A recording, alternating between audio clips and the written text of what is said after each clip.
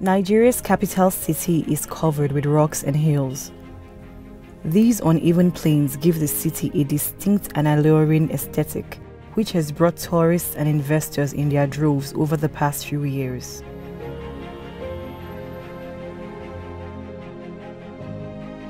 Pape, that's what the people here call this magnificent site. It means rock and was coined by the Gwari people of Abuja.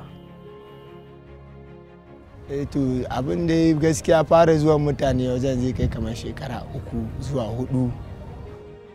People come around here a lot for parties, events, and weddings. Basically, nice things happen around here. Honestly, when the work for this project began, I wasn't born yet, because that was 50 going to 60 years ago. But it has been about 15 years ago since the company packed up. I have seen a lot of people. Not people from Papi. Some people come from Lagos, Port Harcourt, Kano, all those kind of places. Some people, they will even come and ask me that, where is Crush Rock? I've been hearing about Crush Rock. Where is Crush Rock? I'm just coming down from airport now. This is just my car, but just to see where is Crush Rock. So a lot of people have been here, including some superstars, like some people like Tekno, Yemi Alade. All those superstars, they have been here before, just to make sure they do their videos. Ruwan kina ji, ruwan in kin duba shi da kyau, akwai wani dan angle din da ya fita kamar map of Africa. Amma sai kin hau sama can. There's an angle you stand at that makes the lake look like the map of Africa, but you have to be up high to see it. That is one thing that attracts a lot of people.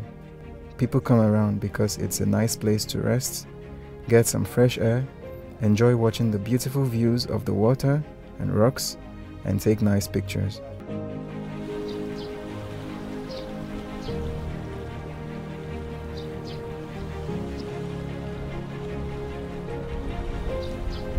The still lake, although stagnant, reflects like a glistering emerald gem as the sun bounces upon its surface. Its width covers about 131,000 square meters. The rock piles defy the very law of physics, with boulders being held up by the smallest rocks. Mountains so tall they elevate you to see Pape and bits of Abuja on a miniature scale.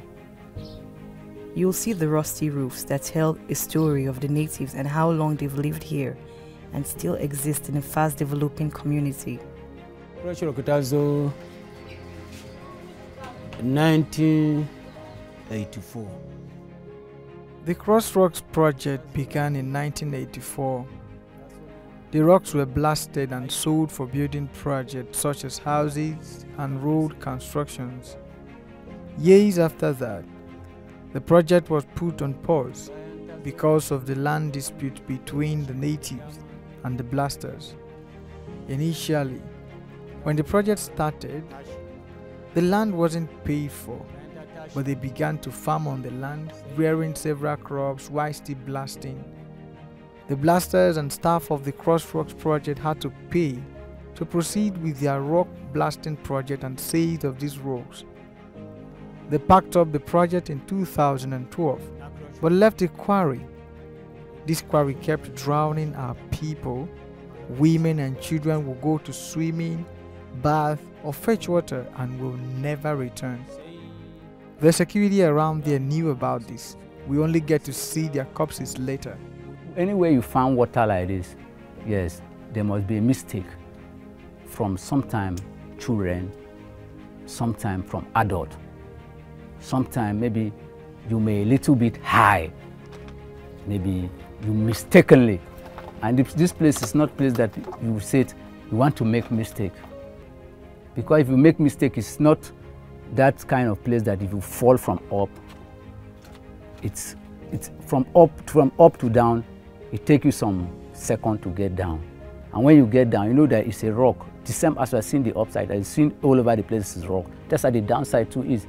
So falling from up to down, I do not give you that guarantee, 100% guarantee survivor.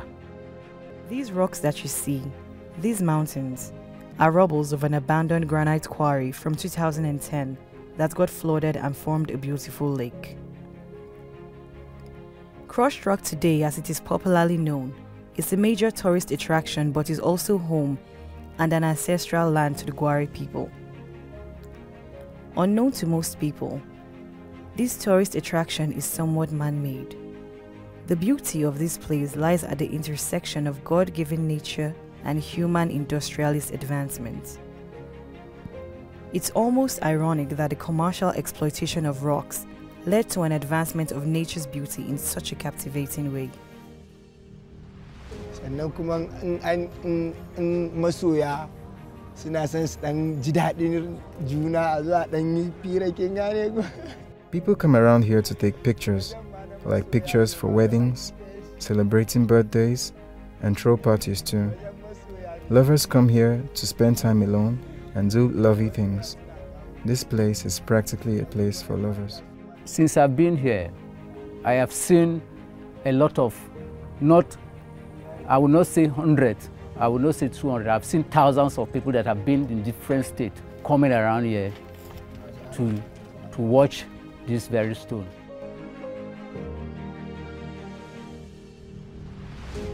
The Gwari people are indigenous to Abuja and as such live on their ancestral lands, many which are located in the highbrow areas of Abuja.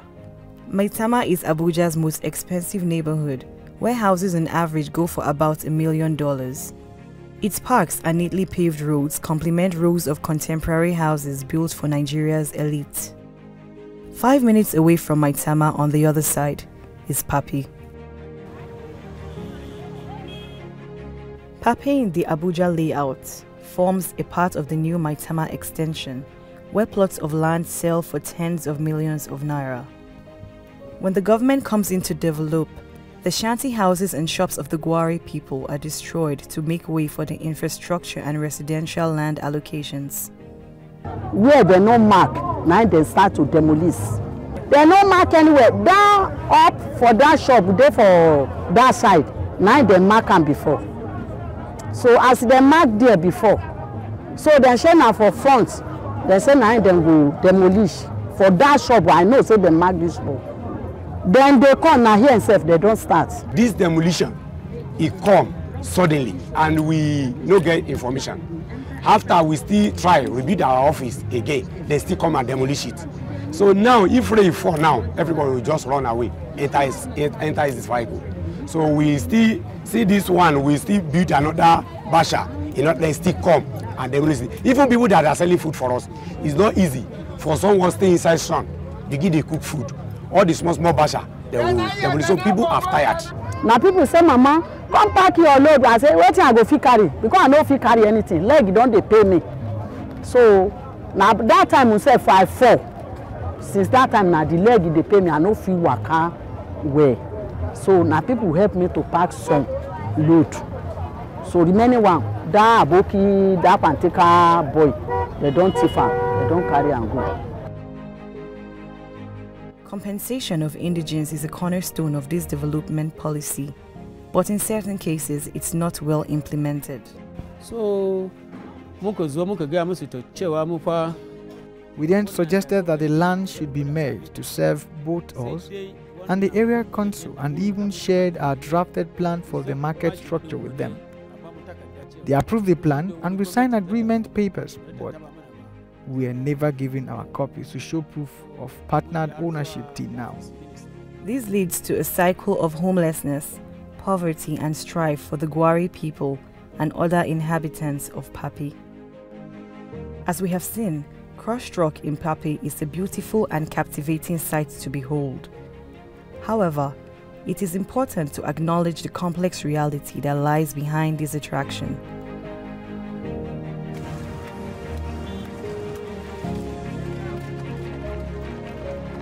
For the inhabitants and victims of demolition, Crushed Rock represents a different kind of reality, one that is filled with displacement and uncertainty.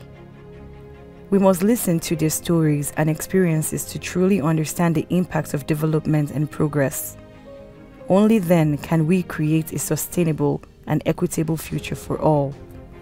So the next time you think about the Crushed Rock, let it not just reflect as a tourist attraction in your mind's eye.